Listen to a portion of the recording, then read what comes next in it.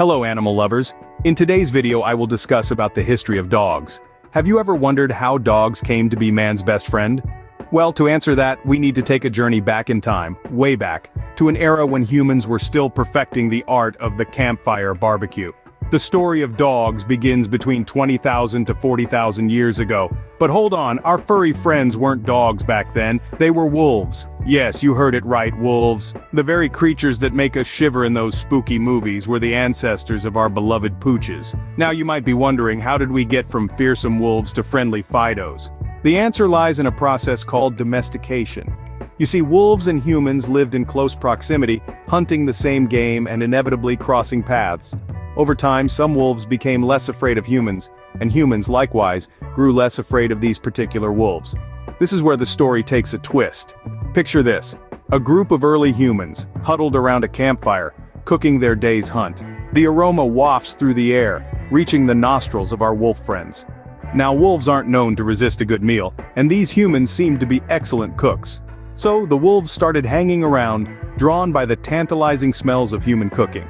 The humans, in turn, found these wolves useful for alerting them to danger or helping them hunt. It was a win-win situation. The wolves got food, and the humans got an early warning system. Over generations, these friendly wolves started to change. They became smaller, their ears floppier, their tails curlier. They started to look more like the dogs we know and love today. This transformation was likely a result of selective breeding by humans, favoring traits that made these wolves more manageable and useful. And that's how it happened. The fearsome wolves became the adorable, tail-wagging creatures we can't live without. So, dogs became our companions, not just because they're cute, but because they're smart opportunists. But how did these opportunistic wolves become our lovable, tail-wagging friends? It's a question that's puzzled many a pet owner as they've looked into the eyes of their devoted canine companion. The answer lies in the ancient relationship between dogs and humans, a bond that has evolved over tens of thousands of years. Picture it. Early humans living in small, survivalist communities come across packs of wolves.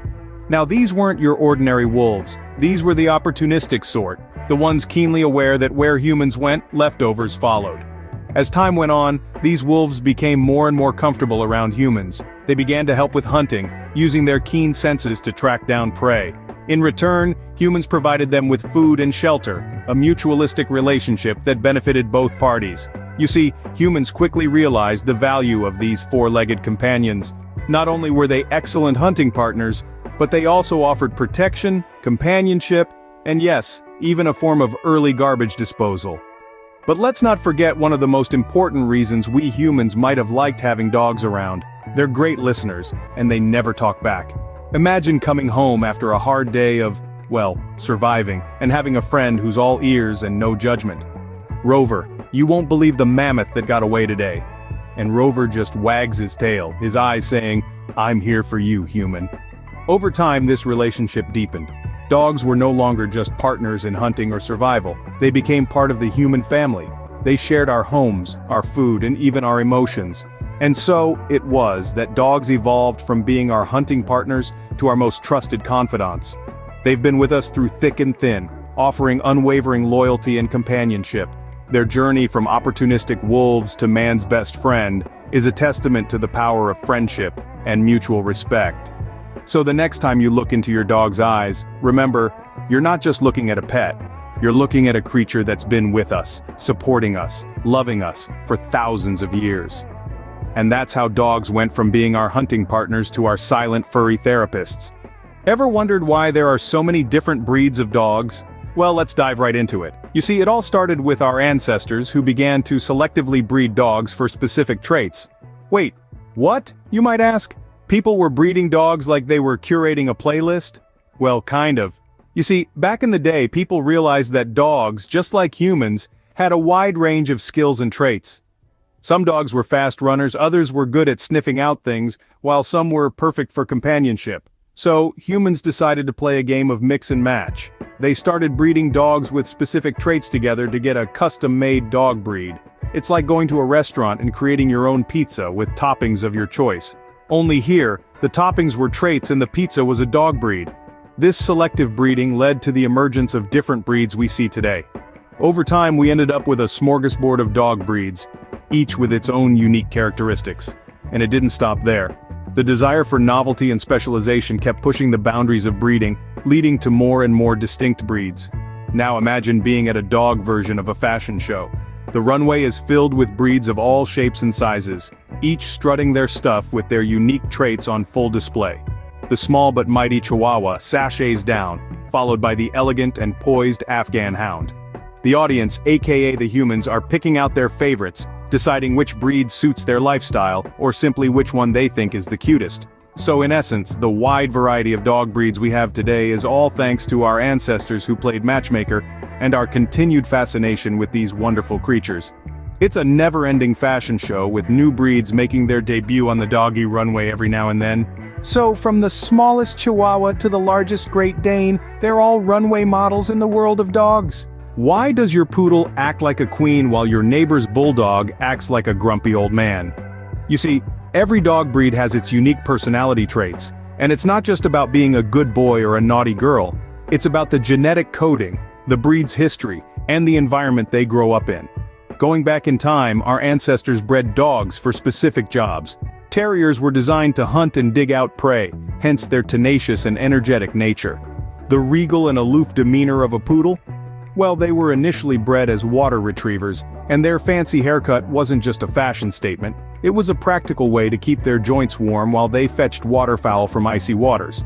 Hence their sense of dignity and pride. The bulldog, with their furrowed brows and grumpy expression, was originally bred for bull baiting. Even though they've left their aggressive past behind and are now quite the cuddlebugs, they still carry that grumpy old man energy. And it's not just about the breed's history.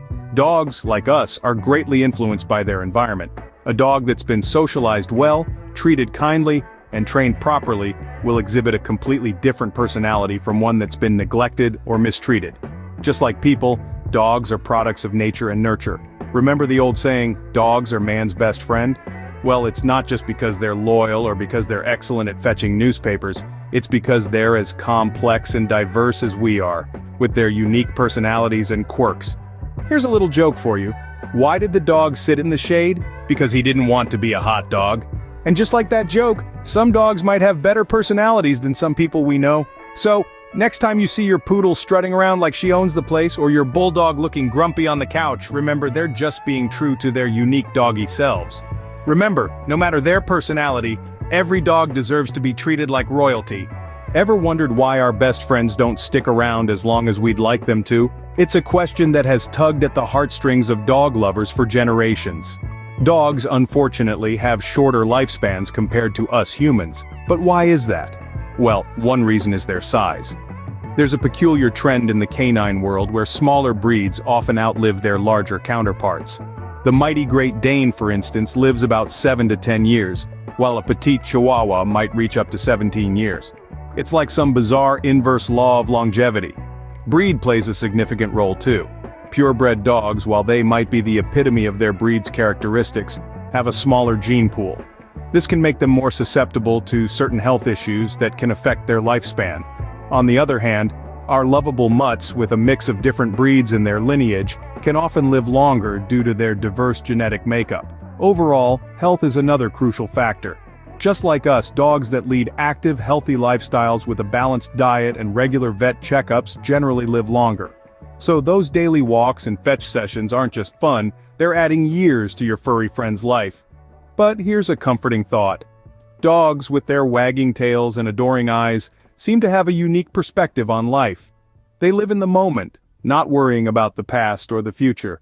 Every belly rub, every treat, every good boy or good girl is the best thing that's ever happened to them. They don't count years, they count moments, and they make every single one of them count with their boundless love and loyalty. So even though their time with us might be short, dogs sure know how to make every moment count. I hope you enjoyed today's video. Please like and subscribe. Have a wonderful day, everyone.